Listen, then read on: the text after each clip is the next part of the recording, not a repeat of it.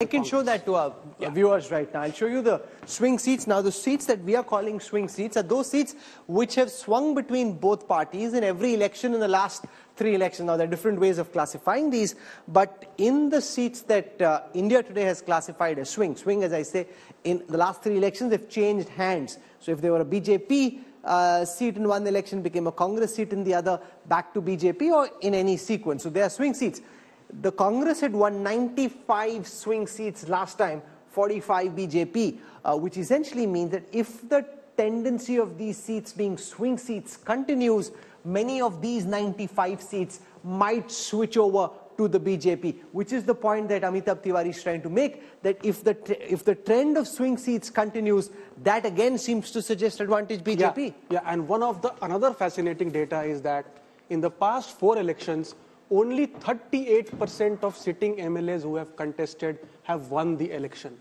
Congress party's strike rate of sitting MLAs is just 25%, whereas BJP's is 50%. Here, the ticket denials will come into focus. Congress has denied tickets to very few, I think less than 20% of its MLAs, whereas in Chhattisgarh, the number was higher at 30%. Okay, Yashwant Deshmukh, looking at this data, it's very clear that there are structural deficiencies in the manner in which the Congress vote share is organized. They tend to scrape through when they win and lose big if things aren't going their way. Given the infighting, given the anti-incumbency, do you think the Roti Paratna trend is likely to continue? Or because of all the social welfare of Ashok Gehlot, could this time be different? Well, Rahul, in our tracker for almost like last 5 years, ever since the government was formed, and our tracker before that was very clearly showing a Congress government is going to be in place. So barring the first couple of months, the numbers have not been encouraging for almost 4.5 years for the Congress, honestly speaking.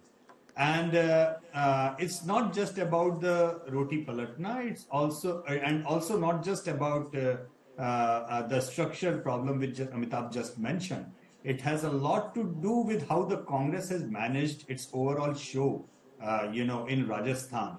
So they got a mandate. Unfortunately, barring the last few months when both the warring factions actually got united, till that point of time, 9 out of the 10 headlines that came out from Rajasthan were politically negative headlines. So that remains essentially a big problem for them.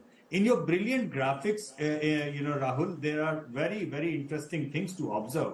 If you look into the starting point of safe and, about safe seats, you will realize that BJP starts at 95 and Congress starts at 65.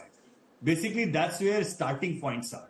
So basically, BJP has to contest about 105 seats out there and Congress has to contest 135 seats in order to cross the mark.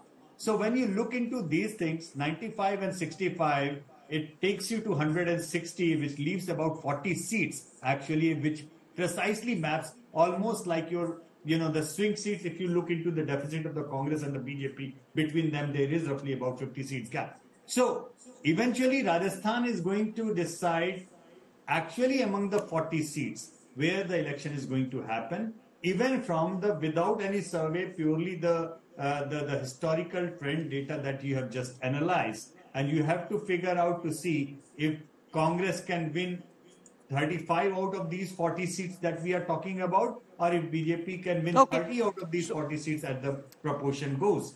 And Amitabh is damn correct on this one, that the Rajasthan data very clearly shows whenever the BJP wins, it wins with a landslide kind of thing. And whenever the Congress wins, it wins just about win. Although the matter of the fact is also there that last time's Congress stunted victory, as I may call, had a lot to do with strategically placed rebel candidates by Mr. Gehlot himself. Everybody knows, even the Congress would not officially like to talk about it, but that is what has resulted in the stunted victory of the Congress.